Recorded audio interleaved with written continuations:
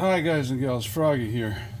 This is going to be just a little supplement to the video I did on installing the number 2 control arms on a Lexus IS300, and I'm doing the passenger side now, the right side, and I still have that same issue that I had before, that the suspension is loaded, it's up on ramps, but I cannot get the alignment between where it goes on that pin, the body pin, the frame pin, and here. So what I'm going to do is I'm going to get that screw first, then force it onto the frame pin, then get this other screw. But this little tip that I'm showing you now is take the old bolts, and you're going to put some Loctite on them anyway. Loctite is kind of like grease until it hardens up. Take the old bolts and run them through this new part first, because that is going to make it easier for you when you have it in place and you try to thread that bolt in there. So I'm just going to take my air gun and I'm going to run it in about an inch and then run it out about an inch. So this is just a supplementary tip on the number 2 control arm install. Okay, so this is the supplement, like I said, and this is the grand finale of how I did it. All right, didn't even have to just put the car up on ramps. I did not have to jack up anything with a floor jack. So here it is. First, leave this undone and leave it over here in this area. See, there's a it's going to be like right up here where my hand is, and you're going to have to force it back into position. But anyway, leave it loose up there. Stick the other end into where it goes on the number 1 control arm. This is the number 1 control arm. So stick it in there. Get this bolt first. Should be pretty easy. And remember, I told you to chase the threads first. Get this one first.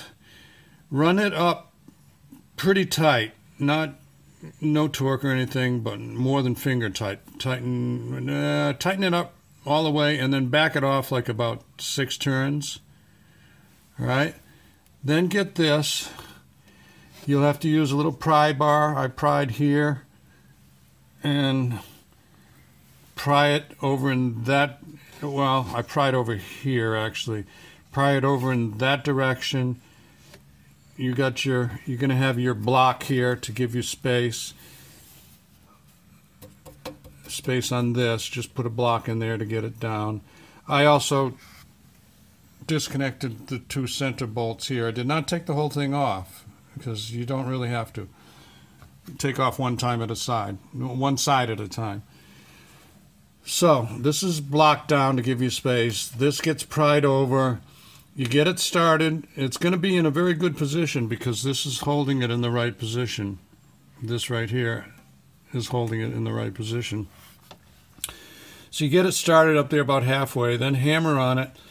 When you're hammering on it, you're just bending this bushing, all right? You're not really bending metal or anything. You're just bending the angle of this bushing. So hammer it up there. Run it up tight with this. And then again, let's see, how did I do this? This tight, and then I just kind of loosen this up with a hand wrench. Then you got to play with this one. Play with it. Please don't cross thread it. You'll take a little up, let a little down, move it around a little bit, put some more Loctite on there, which acts as a grease, I told you. Keep playing with this until you get it going. Now, when you get it going, it's going to go in kind of hard, but you guys and gals have to know the difference between going in hard threaded and cross threaded. Cross threaded, it just like stops, and you know you screwed up and you cross threaded it. This just keeps going hard, but the same steady pressure, same hard turn it till you get it up there. Then you got it, and you got it. That's it. Then remember to put your two back here. I think they're 14 millimeters and the two 14 millimeters back there. Easy peasy. So give me a thumbs up or a like if this helps you out. This is the passenger side. Subscribe to my channel if you want more from Froggy, and be safe. See you later, guys and gals. Froggy out. Bye-bye.